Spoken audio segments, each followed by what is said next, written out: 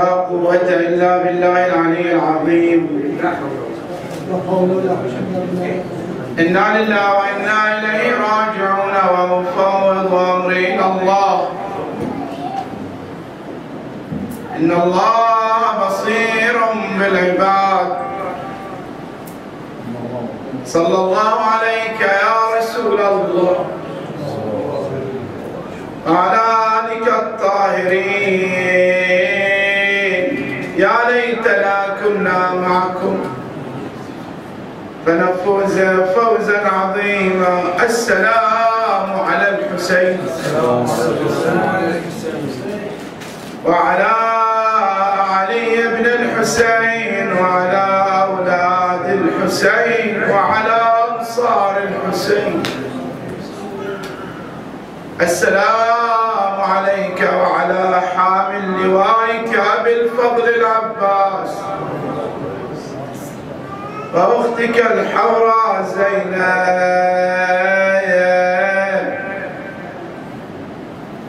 أبا صالح يا مدرك الثأر كم ترى وغيظك غار غير أنك كاظمه. وهل يملك الموت صبرا وحوله يروح ويغدو آمن السرب غاربه. أتنسى أبي الضيم بالطف مفردا تروح عليه للوداع فواطم أتنساه فوق الترب منعفر الحشاء. لا والله لا ينساه، وهو الذي يقول لأندبنك صباحا ومساء ولأبكين عليك بدل الدموع دماء. تنساه فوق الترب منفطر الحشاء تناهبه سمر الردى وصوارمه ورب رضيع أرضعته قسيهم من النبل ثديان دره الدر فاطمة فلهفي له مطوق السهم جيده ومصيبته. حسرة ما بعدها حسرة. أي حسرة هذه التي تركت أهل البيت يتحدثون في خلواتهم وهي حسرة الرضيع. يا لها من حسرة. فلهفي له مطوق السهم جيده كما زينته قبل ذاك تمائمه ولهفي له لما أحس بحره وناغاه من طير المنية حائمه هفى لعناق السبط مبتسما لما وداعا وهل يجدي العناق وهل غير العناق يلائمه وكل رضيع يغتدي ثدي أمه ويرضع منها مدة ثم يفطم سوى أن عبد الله كان فطامه دماه وغدته عن الثدي أسهم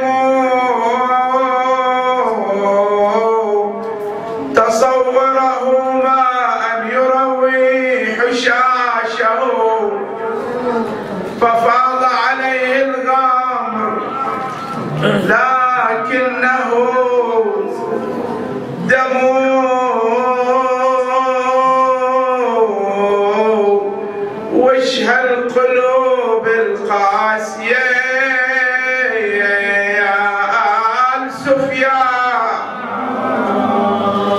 طفل رضيع يندبح بالسهم عطشان، طفل رضيع ما إلى جرم جلية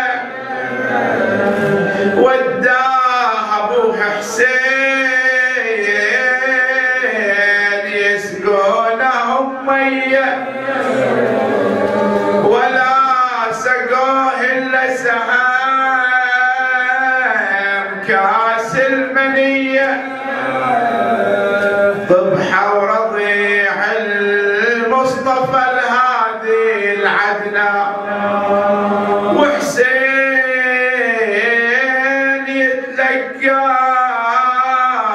الدم وشال الطفل بيده وشحال هالليل يذبح بحجره وليده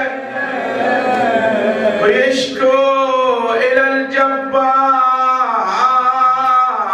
من فعلة عبيده ومن ذبحة أخوانه ومن ذبحة الشباب، وحسين غطى الطفيل وجاب للخيام واستقبلت له النساء وجملة الأيتام وأما الرباب تصيح ومنها الدمع سجى، ذبحوا رضيع المصطفى الهادي العدنى. أخوة مصيبته ولكن الأمر لله ولا حول ولا قوة إلا بالله العلي العظيم، والعاقبة للمتقين ولا عدوان إلا على الظالمين، وعلى ظالمي آل بيت محمد لعنة الله والملائكة والناس أجمعين. ورد عن الإمام الصادق عليه السلام أنه قال: كذب الوقاتون وهلك المستعجلون ونجى المسلمون. أحببت أن أجعل هذه الليلة حديثا متعلقا بالإمام المنتظر عجل الله فرجه الشريف، وسوف يكون حديثنا من خلال هذا النص الشريف حول نقطتين. النقطة الأولى هي مجهولية ظهور الإمام سلام الله، والنقطة الثانية هي مواصفات أنصاره وأصحابه. فأما ما يتعلق بالنقطة الأولى وهي مجهولية زمن الظهور، فإننا نسمع في هذه الأزمنة محاولات لتحديد ظهور الإمام محاولات لتحديد زمن ظهور الإمام سلام الله عليه بأنه سيخرج في السنة الفلانية أو في اليوم الفلاني، من خلال الاعتماد على بعض العلوم الغريبة، إلا أن هذه المحاولات رصدها أهل البيت صلوات الله وسلامه عليهم أجمعين في بداية الأمر، وأوضحوا أن كل محاولة لتحديد زمن الظهور هي محاولات كاذبة.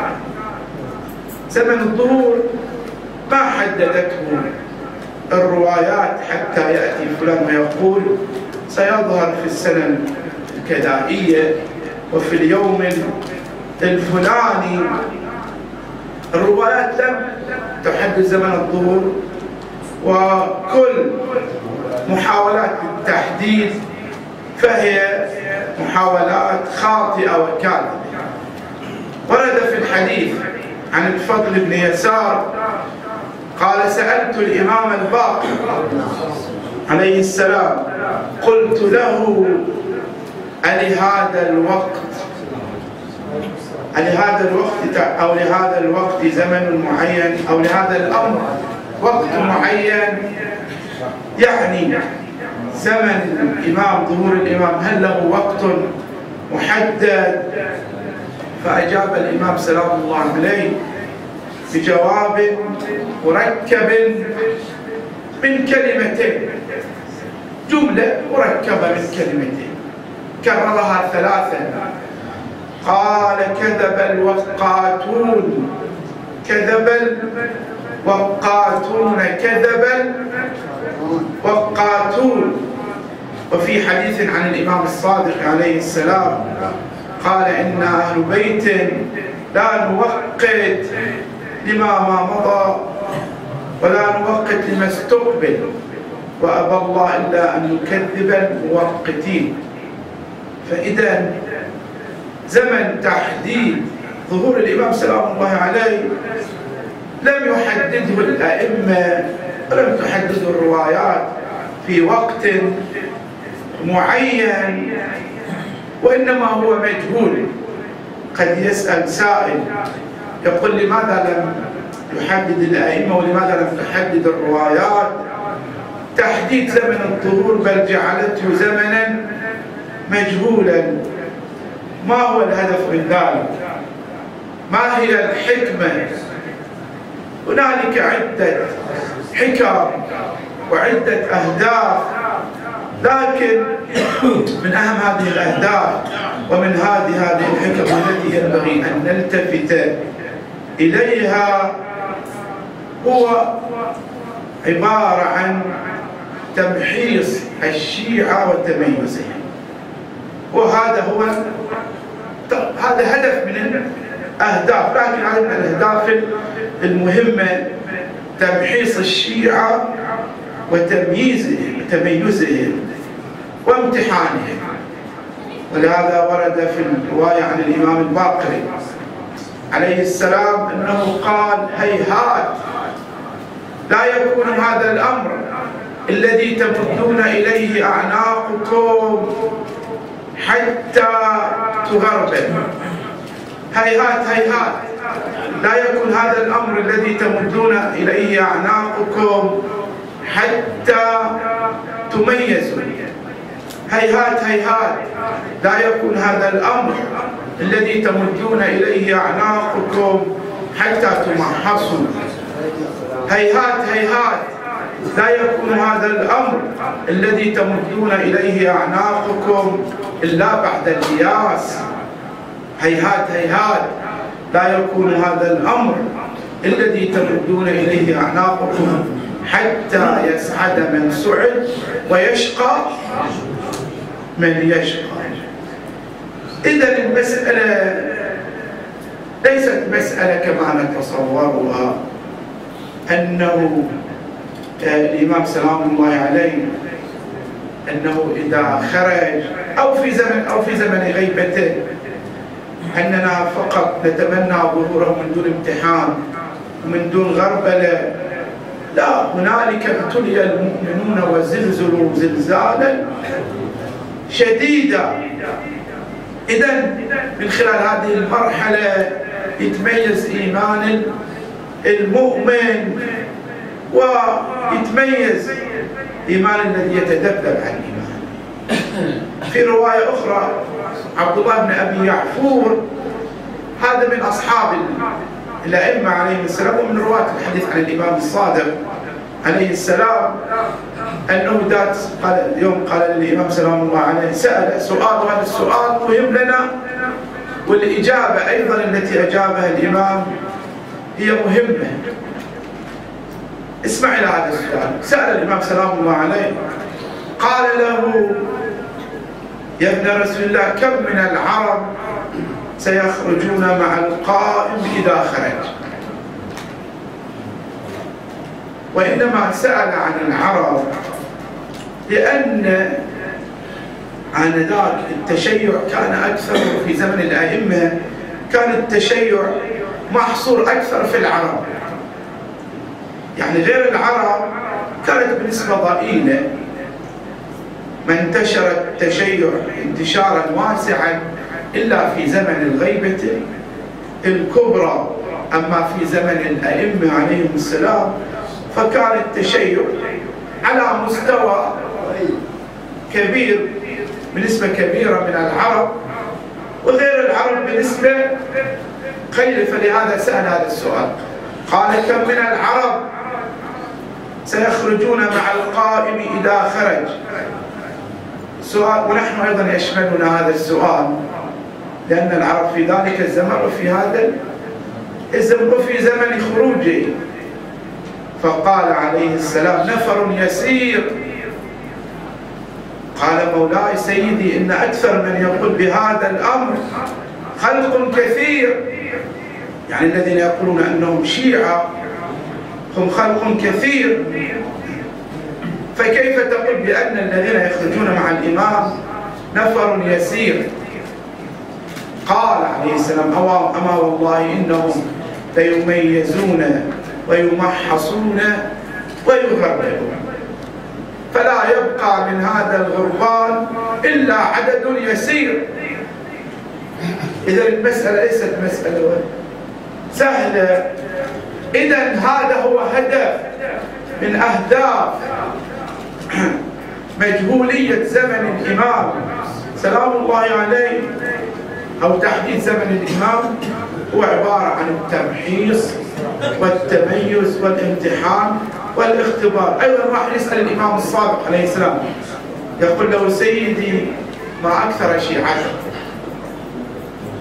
رغم التضييق ورغم التشديد شيعتكم كثيرون، ما أكثر شيعتكم؟ فقال له الإمام سلام الله عليه: اذكرهم. قال: خلق كثير. قال: هل تحصيهم؟ قال: هم أكثر من العد، أكثر من عد الإحصاء. فقال عليه السلام: أما والله لو اكتملت العدة الموصوفة لهذا الخلق الكثير لوقع الأمر الذي تنظرونه. وإن شيعتنا، من هم الشيعة؟ قال: وإن شيعتنا من لم يجالس لنا عائبا ولم يحدث لنا ثالبا ولم يبغض لنا وليا ولم يحب لنا مولا. يعني هؤلاء لو كان موجود الشيعة يعني بهذه الصفة التي ذكرها الإمام لوقع الأمر الذي تنظرون، يقصد ظهور الإمام سلام الله عليه. ولكن إن شيعتنا من لم يجالس لنا عائبا ولم يحدث لنا ثالبا ومن لم يبغض لنا وليا ومن لم يحب لنا مولا.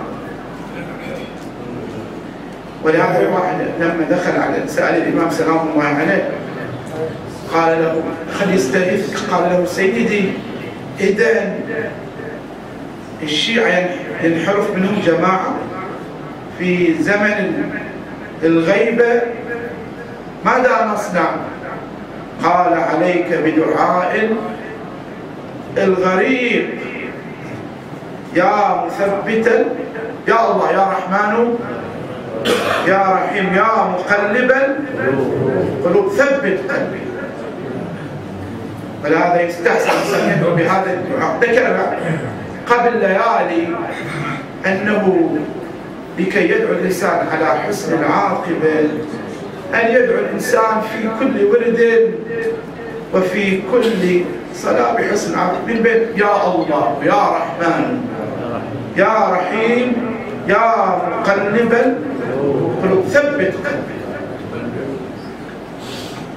إذا هذا هو غرض من مجهولية زمن الإمام أو تحديد زمن الإمام سلام الله عليه. قد يقول قائل: إذا كان زمن التحديد مجهولا كما ورد في الحديث كذب الكذاب وهلك المستعجلون ونجا المسلمون، يعني الذي يسلم الأمر.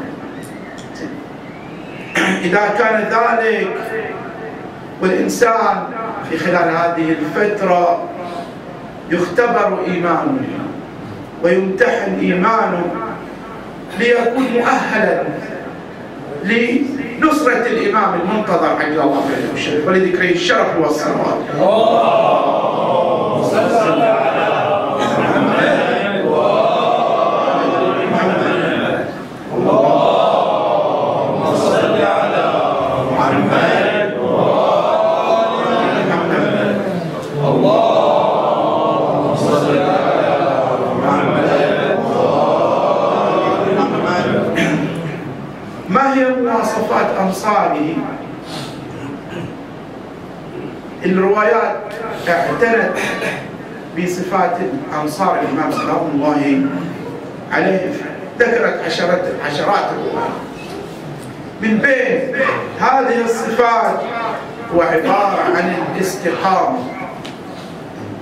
الاستقامة أمير المؤمنين عليه السلام لما يتحدث عن أصحاب الإمام قال عصبة لا تضرهم الفتنة شيئا، يعيشون حالة استقامة لا تضرهم الفتنة شيئا. وورد في الحديث عن الإمام الصادق عليه السلام حينما يتحدث عن أصحاب الإمام عليه السلام قال لا تختلف بهم الأهواء وإن اختلفت بهم البلدان. يقول يعيشون يعني يعيشون سلكا واحدا، صفا واحدا، يعيشون حالة لا يتذبذبون لا يتزلزلون، يعيشون حالة الاستقامة في ظل التحديات الفكرية والسياسية والاجتماعية، يعيشون حالة الاستقامة. ربما إنسان تجده يواجه تحديا ماديا، يعني يصاب بفقر، فتراه أحيانا من أجل أن يتخلص من هذا التحدي المادي ربما ولو عن طريق مشبوه غير مشروع يحاول أن يتخلص، وهذا يؤدي إلى الانحراف. ربما إنسان ما عنده تحدي، لا يواجه تحديا ماديا وإنما يواجه تحديا فكريا فينحرف. أحيانا ما عنده لا تحدي مادي ولا فكري وإنما سلوكي، يعني سلوكه غير مستقيم، يعيش حالة الازدواجية، لا يتورع عن الغيبة، لا عن النميمة، لا عن الكذب، يعيش ازدواجا سلوكيا. بينما أنصار الإمام سلام الله عليه كما قال أمير المؤمنين عنهم لا تضرهم الفتنة شيئا، ويقول عنهم الإمام الصادق عليه السلام لا تختلف أهواؤهم وإن اختلفت بهم البلدان. صفة ثانية من صفات أنصار الإمام سلام الله عليه، جعل الله من أنصاره. طبعا الأنصار هم كم؟ 313. نعم، لكن هذا يعني أصحاب الرايات، لكن كل راية تحتها آلاف، جعل الله من أنصاره. صفة ثانية من صفات أنصار الإمام سلام الله عليه هو عبارة عن الرحمة، أو عبارة عن أنهم يعيشون حالة من الروحية، يعيشون حالة من الصبر، حالة من الصمود، قلوبهم كزبر الحديد. بعد صفة أخرى أنهم متأهلون بالثقافة الإسلامية. الإمام سلام الله عليه لما يحتاج إلى أنصار تناصره، يحتاج إلى من؟ هل يحتاج إلى جهال يناصرونه؟ الإمام لا يحتاج جهالا يناصرونه، وإنما يحتاج إلى ناس متأهلين بالثقافة.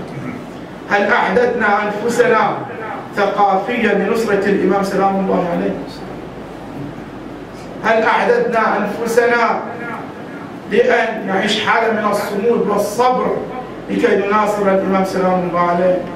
ولهذا ورد في الحديث: القابض على دينه كالقابض على الجمر.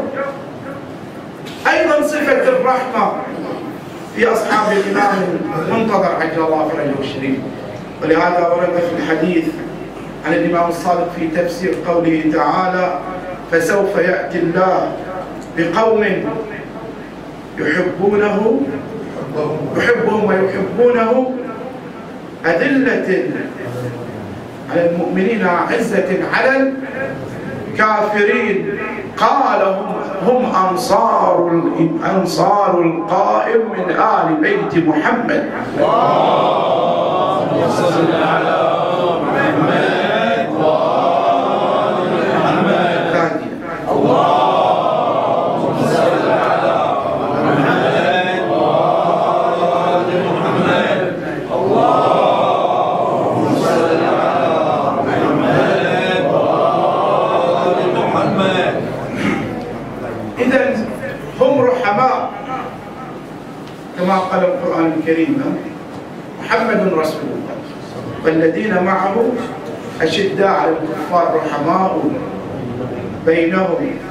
هذا لا ينطبق فقط على الذين كانوا في زمن الرسول، حتى في زمننا، وإلا نحن مع من؟ نحن مع رسول الله صلى الله عليه وآله.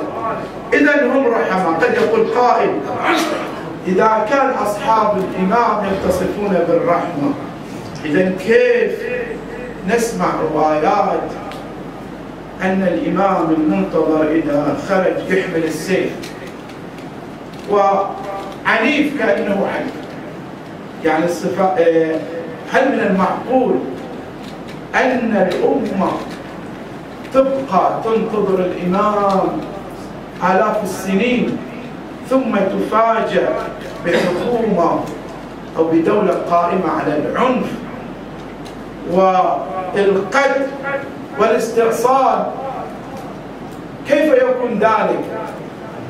إذا انقضى الهدف من خروج الإمام صلى الله عليه وسلم. نقول بأن الإمام هو رحيم كجده رسول الله صلى الله عليه وسلم. وأما الروايات التي فيها السيف والموت تحت ظل السيف فهذه روايات ربما لا تكون صحيحة. الإمام المنتظر هو رحيم. كيف يكون أنصاره يعيشون الرحمة وهو يعيش حالة العنف والاستئصال والقتل؟ ولهذا اسمع هذه الرواية، يقول: إذا خرج القائم اللهم عجل فرجه أخذ على أنصاره وأصحابه أن لا يسبوا مسلما. السب ممنوع، أن لا يسبوا مسلما ولا يقتلوا محرما ولا يهتكوا حريما ولا يهدموا بيتا ولا يضربوا أحدا إلا بحق. إلا بحق. أما مجرد العنف. تصور هل هنالك أعدى الإمام المنتظر من هو؟ السفياني هذا أعدى الإمام المنتظر، أعدى. السفياني يقول بأنه يخرج من الشام يسيطر على الشام. طبعا لا توقف، احنا قلنا كذا بلوى متى يخرج من الشام ويسيطر على الشام وما حوليها ويذهب إلى العراق ويهلك الحرث والنسل، فيخرج إليه الإمام صلى الله عليه وسلم كما قال الشاعر: إن حربا أقامت حربا يشيب منها الوليد فابن هند لرسول الله. فابن حرب لرسول الله وابن هند لعلي وللحسين يزيدوا. يعني هذا السفياني ابتلى برسول الله وابتلى بابن آكلة الأكفاد هند ابن معاوية بن أبي سفيان ابن هند، وابتلي الحسين بيزيد، والإمام ابتلى بمن؟ بالسفياني. فيخرج الإمام إليه. لاحظ كلام الإمام سلام الله عليه، يصل إليه فيكلم قومه: أخرجوا إلي ابن عمي حتى أكلمه. الإمام هكذا: أخرجوا إلي ابن عمي حتى أكلمه. فيخرج السفياني فيكلم الإمام ثم يبايع الإمام. السفياني يرجع عن منهجه ويبايع الإمام. فإذا رجع إلى قبيلته، إذا رجع إلى كلب أو كليب، يعني قبيلة باعتبار أن سفيان هو من قبيلة بني كلب، فإذا رجع إلى كلب ذمته فيقولون: لماذا استسلم؟ يعيرونه. فيرجع السفيان ويستقيل من الإمام، يطلب من الإقالة، فيقيله الإمام فيقاتل الإمام فيقاتل. الإمام ما يبدأ.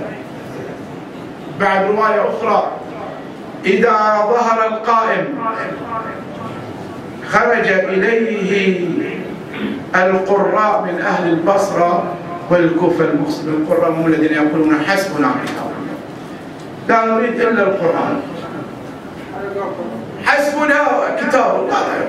فيخرج إليه القراء من أهل البصرة والكوفة فيقولون: لا حاجة لنا فيك، عد من حيث أتيت. فتقول الرواية: التفت الإمام إلى هؤلاء المنحرفين أو إلى هذه الطائفة المنحرفة فيعظهم ثلاثا فلا يزدادون إلا طغيانا وكفرا. الإمام ما يحمل السيف رأسا، لا، يعظهم ثلاثا فلا يزدادون إلا كفرا وطغيانا فيقاتل. إذن الإمام هو رحيم كرحمة جده رسول الله صلى الله عليه وآله، وهذه الرحمة تجدها في كل الأئمة. الإمام الحسين عليه السلام يبكي على أعدائه يوم عاشوراء أنهم يدخلون النار بسببه، كانت تسقط منه دمع على هؤلاء، لكن هؤلاء هل استحقوا هذه الرحمة؟ ما استحقوا هذه الرحمة، وإنما ماذا صنعوا يوم عاشوراء؟ لم يرحموا حتى الطفل الصغير. هذا الطفل الصغير إلا عمره 6 أشهر الذي لم يأتي بجناية ولم يدري من الغاية، ما رحموا حتى هذا الطفل. ما أقسى قلوبه. ولهذا في مثل هذه الليلة عادة أختم عن الرضيع، بارك الله فيك، لأن قضية علي الأكبر هذه مصيبة للنهار. عادة حسب الجدول أن ليلة 9 خاصة للرضيع عبد الله بن الرضيع. كما قلت لكم هذه حسرة ما بعدها حسرة، حسرة تركت أهل البيت يتحدثون في خلواتهم عن هذه الحسرة، وهي حسرة الرضيع. أمه الرباب لما جف لبنها جاءت تحمل، لأنهم منعوهم عن الماء من يوم السابع، من يوم السابع إلى يوم العاشر تقريبا 3 أيام منعوا الماء عن الحسين وأهل بيته، فلهذا جف لبنه. جاءت بالرضيع تحمله قالت يا آل بيت محمد خذوا رضيعكم أخشى أن يموت في هالأثناء. وإذا قد أقبل الحسين عليه السلام من مصرع أبي الفضل العباس، وفوق المصيبة مصيبة، وإذا زينب تقدم الرضيع إلى أبي عبد الله الحسين، نظر إليه وقد غارت عيناه، دبلت شفتاه من شدة العطش، أخذ منه العطش ما أخذ مبلغا عظيما. صاحت أخ حسين خذ هذا الطفل إلى القوم لعلهم يسقونه قطرة من الماء. الحسين أبي الضيم لا يطلب شيئا من هؤلاء، ولكن لإقامة الحج عليهم أمام الله وأمام التاريخ ولكشف لؤمهم وندالتهم. فلهذا يقول حميد بن مسلم، يقول عادة الحسين إذا خرج للوعظ والإرشاد ركب ناقة رسول الله العرباء، فيعرف القوم بأنه خرج للوعظ والإرشاد. وإذا خرج للحرب للقتال ركب المرتجز. لكن يقول هالمرة خرج الحسين ماشيا وهو يضلل له عن شيء، وهو يضلل عن شيء، وهو يحمل شيئا يضلل له عن حرارة الشمس. ماذا يحمل الحسين؟ يقول وقف مما يلي الميمنة تكلم بكلمات لم أفهمها، قعقعة اللجم، صهيل الخيل، ما فهمت ماذا قال الحسين. ثم وقف مما يلي الميسرة فتكلم بكلمات لم أفهمها، ثم جاء وقف وجها مما يلي الجناح وجها لوجه، وإذا به يحمل طفله الرضيع وقد غارت عيناه ودبلت شفتاه. قال أيها القوم إذا كان ذنب الكبار فما ذنب الصغار؟ ما هذه الجناية التي ارتكبها هذا الرضيع؟ وقد بلغ به من العطش ما ترون. وفعلا نظروا ورأوا الطفل وقد غارت عيناه دبلت شفتاه. يعني عادة الإنسان بفطرته لما يعطش يحرك لسانه بفطرته. هذا هو الرضيع بهذا العمر 6 أشهر. فقال إن خفتم أن أشرب الماء فخذوه واسقوه ثم أتوه إليه. والله هذه المشاهد لو تنقل مشاهد كربلاء لو حدثت في غير هذه الأمة لتفطرت قلوبنا، والحال أنها حدثت في هذه الأمة. افترق القوم فيما بينهم، فرقة قالت إذا كان ذنب الكبار فما ذنب الصغار، فرقة تقول اسقوه، فرقة تقول لا تبقوا لأهل هذا البيت من باقية، اقتلوهم صغارا وكبارا. يا لله. التفت عمر بن سعد إلى حرملة قال يا حرملة فك نزاع القوم، أخشى أن هذا الطفل يتسبب في هزيمة الجيش، يتضاربون فيما بينهم فيؤدي إلى هزيمة الجيش، احسم نزاع القوم. قال ماذا أصنع أو أسقي الرضيع؟ قال ويحك صوبه وهو في حجر أبيه الحسين. اسمع اسمع اسمع، يقول عدو الله فسددت سهمي في كبد قوسي، وضعت سهمي في كبد قوسي وبقيت أفكر أين أرمي الرضيع، لأنه كان مبرقع ببرقع. هبت الريح أماطت لي هبت الريح أماطت الرداء، بان لي عنقه كأنه إبرة فضة. ماذا صنع؟ فذبحته من الوريد إلى الوريد.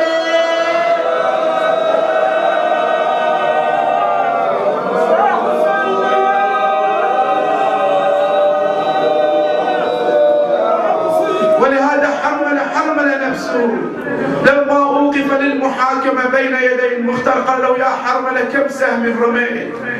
قال: رميت 4 سهام، أول سهم وقع في عين أبي الفضل العباس فطفاه، السهم الثاني قال الذي وقع في قلب الحسين، والسهم الثالث قال الذي وقع في نحر عبد الله بن الحسن الأصغر، والسهم الرابع قال الذي وقع في نحر عبد الله الرضيع. قال: ما أقسى قلبك يا حرملة؟ ما انكسر قلبك أبدا؟ قال: بل انكسر قلبي في موضع واحد. أي موضع؟ قال: لما رميت الطفل بسهم فدفعته من الوريد إلى الوريد. آخ آخ آخ، وكل رضيع يقتدي ثدي أمه ويرضع منها مدتين ثم يفطم، سوى أن عبد الله كان رضاعه غداه وغدته عن السهم أسهم. تبسم لما جاءه سهم نحره. تدرون لماذا ابتسم الرضيع؟ هذه الابتسامة حيرت المحققين. بعضهم قال أنه رأى أمه الزهراء، عادة البحتضر، وهي تقول له: بني إلي إلي إلي. آخرون يقول لا، بأن هذه البسمة التي جعلت الطفل يبتسم كأنه أحس أن السم هو بارد الماء. تبسم لما جاءه سهم نحره، وكل رضيع للحنوبة يبسم. تصوره ما أن يروي غليله،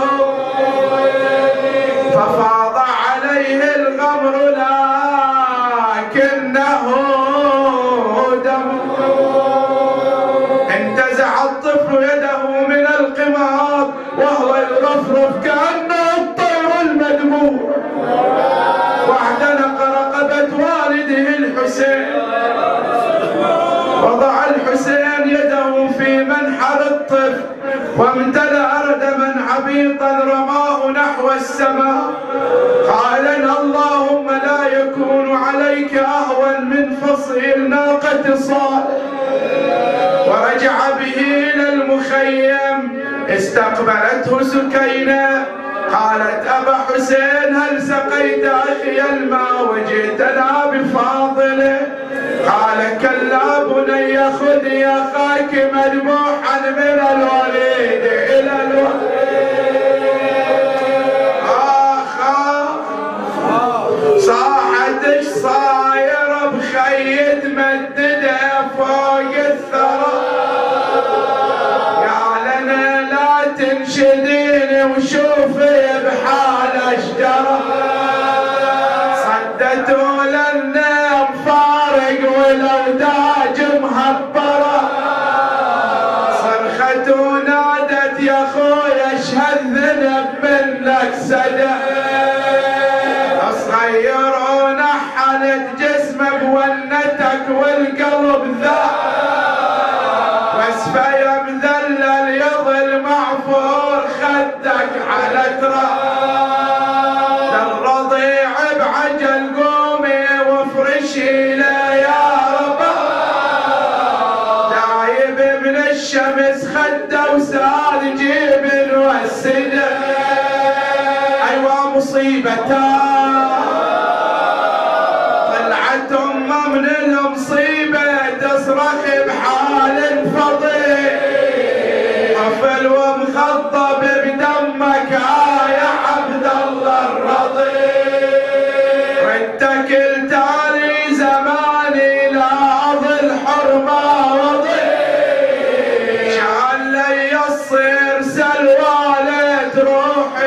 لك فداء. بعد هذا الموقف وأسألك الدعاء. يقولون بأن الحسين لما جاء بالرضيع أراد أن يخبر أمه. وكيف يخبر أمه؟ جاء إلى زينب، أراد من زينب بلباقاتها أن تخبر أم الرضيع. جاءت زينب بالرضيع إلى أمه الرباب، قالت لها يا رباب أعلمت اليوم أننا نذكر بأحبتنا؟ قالت بلى سيدتي. أعلمت أن العباس قتل؟ نعم سيدتي. الأكبر قتل؟ نعم سيدتي. القاسم؟ أحست أم الرباب. قالت إذا ماذا صنع الدهر بولدي هنا؟ أخرجت لها زينب الرضيع وهو مذبوح من الوريد. طلعت أمه من المصيبة تصرخ بحال فظيع، طفل ومخضب بدمك يا عبد الله الرضيع. اتكل تالي زماني لا أظل حرمة وضيع، كان لي يصير سلوالة روحي لك فداء. آخ بني أفق من سكرة الموت وارتضع.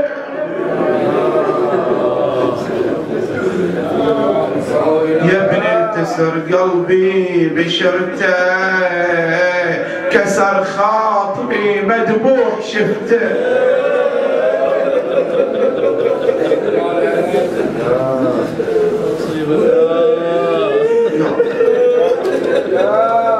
بسم الله. أما يجيب المنكر فيكشف السوء، أما يجيب المنكر فيكشف السوء، أما يجيب المنكر فيكشف السوء. اللهم عجل الفرج لولي زمانه. اللهم اجعلنا من أنصاره ومن أعوانه. اللهم بحق الدماء السائلات بين يدي الحسين، بحق أبي الفضل العباس، وبحق القاسم، وبحق الأكبر، وبحق الرضيع، وبحق مصيبة الحسين فرج عنا يا الله، فرجا عاجلا قريبا كلا يحب أصدقه وأقرب من فك أسرانا ومعتقلنا، خلصهم من سجون الظالمين، أرجعهم إلى أهلهم سالمين غانمين. شاف المرضى، لا سيما المعنيين من أهل القرية، إن عليهم بالشفاء العاجل. السيد علي السيد يوسف أرجعوا إلى أهله سالم يا الله، وعجل فرج ولي زمانك. فرصتنا زيارة الحسين. السلام عليك يا أبا عبد الله، السلام عليك يا ابن رسول الله، السلام عليك وعلى جدك وأبيك وأمك وأخيك والتسعة المعصومين بين يديك. السلام عليك وعلى